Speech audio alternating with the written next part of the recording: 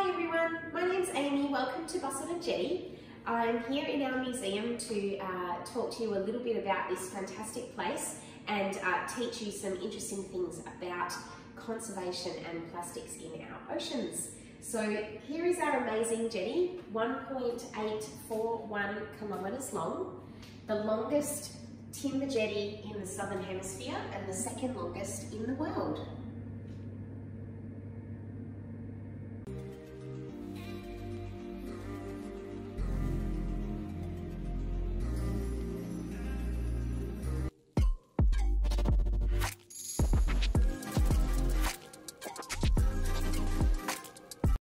And the other thing that we have is our fantastic solar-powered jetty train, the Stocker Preston Express, which is coming along right now.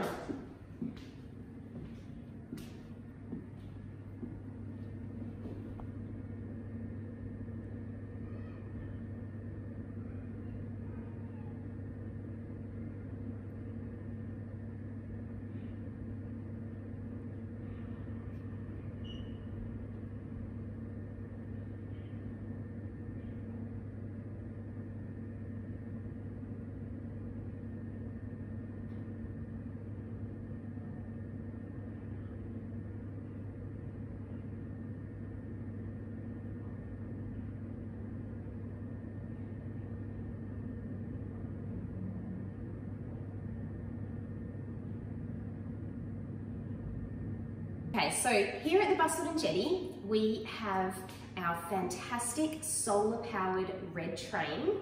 We also have an underwater observatory, which is one of only 6 natural aquariums in the world. But in this particular module, I am going to be talking to you all about the history and heritage of the Busselton Jetty. And we have a worksheet to go with it. So if you haven't downloaded your worksheet yet, pause the video now, make sure you download it so that you can answer your questions while you watch this particular presentation.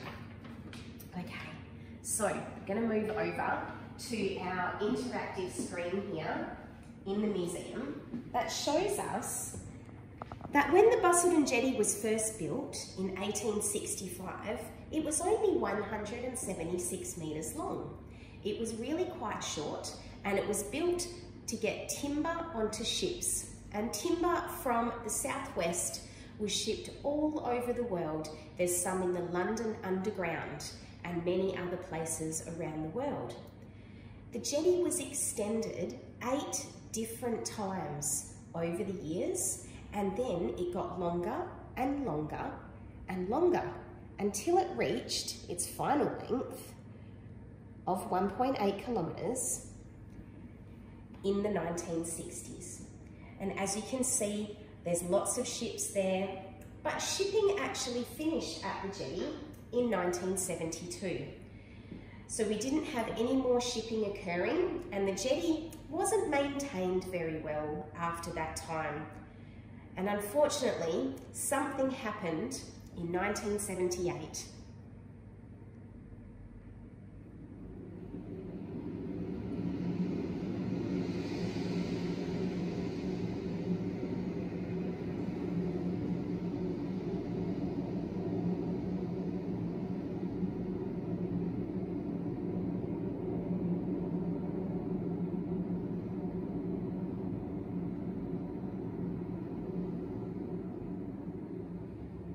In April 1978, severe tropical cyclone Albie swept down the West Australian coast. Now that is very unusual for a cyclone to get this far down, but it caused extensive damage, and in particular, about 700 metres of the Busselton Jetty was destroyed. So I've got a photo over here that I can show you. As you can see, with this photo here from just after Cyclone Albie, you can see a large missing section of the jetty here and also some collapsed areas as well. So there was a lot of damage. And at the time, it was decided that the jetty was beyond repair and that it would be demolished. Now, the people of our amazing local Busselton community did not want that to happen. They wanted to save the jetty. So what happened is they formed a group. They formed a group to save our jetty. And I'll talk a little bit more about that over here.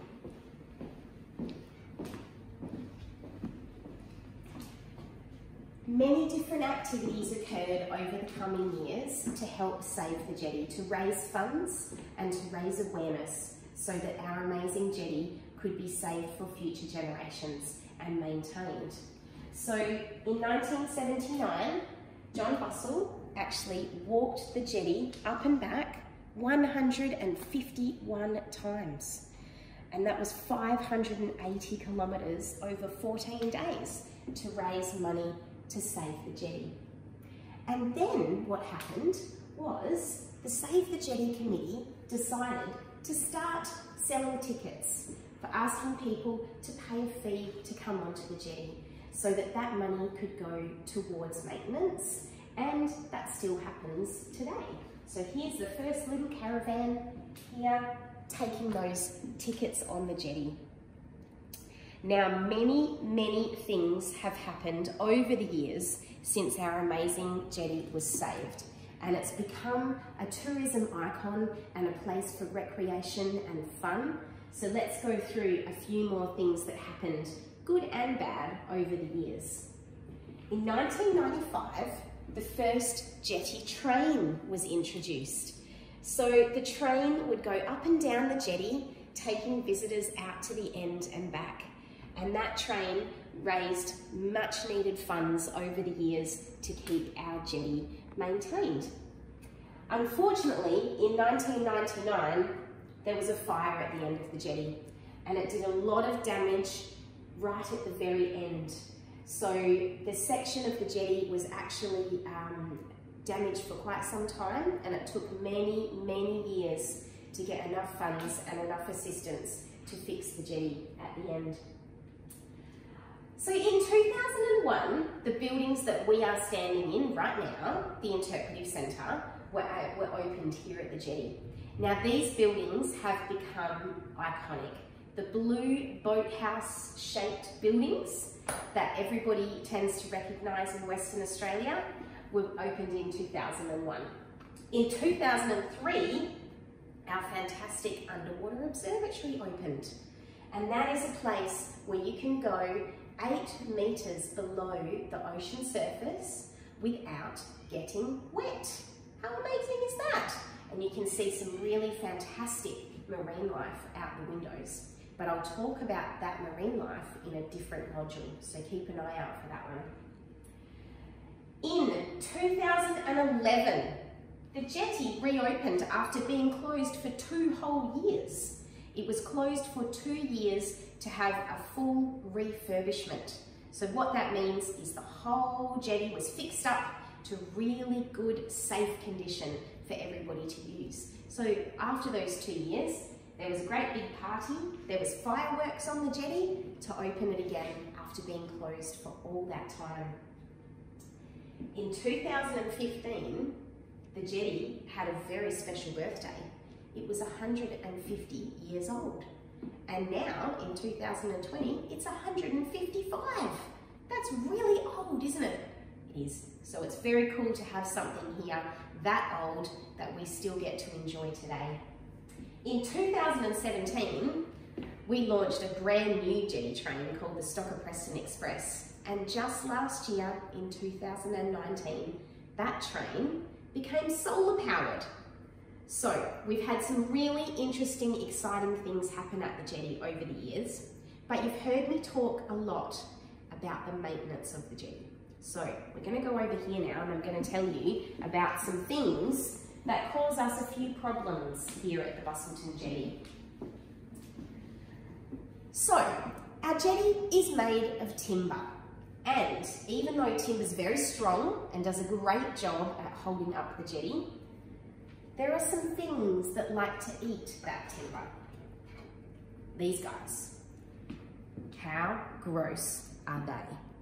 These are called teredo worms.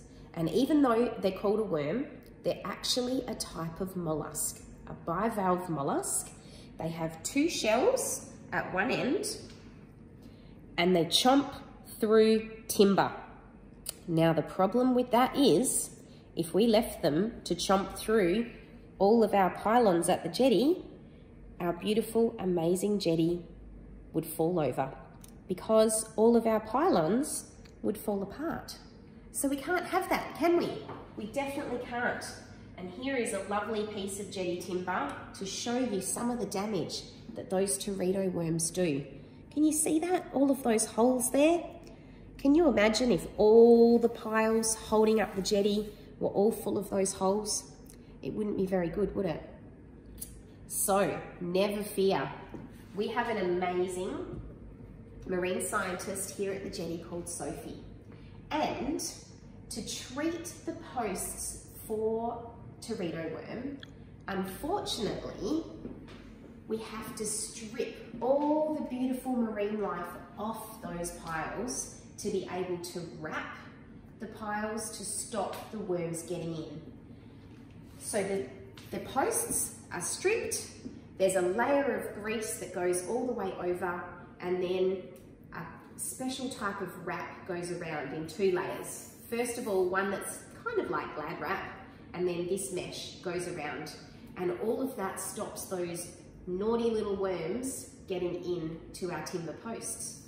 But what happens to all of that marine life that we have to scrape off? Well, it was very sad, but our amazing Sophie figured out a solution. Sophie came up with her pile rehabilitation program, a world first, which she has since won a UN award for. So what Sophie figured out during her honours was that if she added some extra mesh to the piles, dived down into the ocean and picked up all of that marine life that had to be scraped off and reattached it to the mesh, guess what? It all started to grow again. So our beautiful marine life and the pylons under the jetty, which make a lovely artificial reef, was able to be regenerated. So what Sophie managed to do was help our marine life to come back onto these piles after they were treated for those teredo worms. And that is one of the ways that we are helping to maintain our fantastic Busselton Jetty. Now, I have a bit of a challenge for you guys. After listening to this presentation today and doing your worksheet, I was wondering if you might like to do your own project on the Busselton Jetty. Maybe choose one of those points in time from our history timeline, which you can download from our website. Maybe you would like to research our solar-powered electric train, or maybe you would like to learn more about Sophie's pile rehabilitation program. Maybe you want to learn about Cyclone Albi. All of those things and many other interesting ideas for you to do your own research project on Busselton Jetty history. If you need a little bit of help with that, we've got some fantastic books in our online shop that you might be able to find some of that information in. So make sure you have a look there and see if there's something that might help you with your project at home or at school. But that's all I have for you for now on the History and Heritage module. Stay tuned for our other 2 interesting workshops on marine life and also on conservation.